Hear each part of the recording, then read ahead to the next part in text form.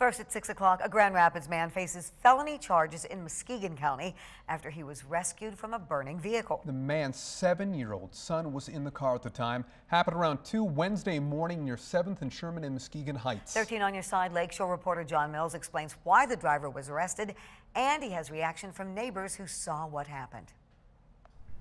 The suspect in this bizarre car fire already has a number of felony convictions. He's on probation, and this week investigators say he endangered the life of a young child under his supervision. Early Wednesday, neighbors on 7th Street woke to the sound of a motor revving. Somewhere between 5 and 10 minutes. It almost sounded like something was being drugged down the road. You heard the squeal of bearings. When Lance Miles and other neighbors went out to see what happened, the whole interior's full of smoke. They thought the driver had fled from the parked car, leaving it to burn. You couldn't see anybody inside the car. They got closer. 2 to 3 foot high flames coming out from under the edge of the hood and around the tire. Then the surprise they didn't expect. I'm over kind of checking. Passenger door just opened wide up. And a little kid comes out. A kid appeared. Oh my God, there's a kid. That surprise continued when this 7-year-old boy told the adults this. He said he didn't know the guy he was with. He didn't know who it was. State police troopers arrived and found 31-year-old Demarco Dawson in the driver's seat. He's now charged in Muskegon County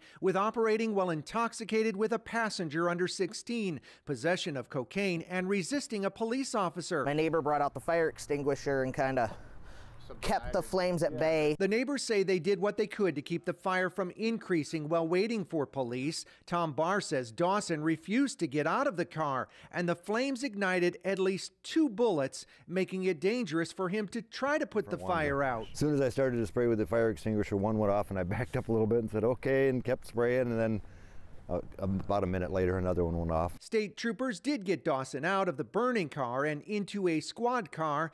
He's believed to be a friend of the boy's older sister.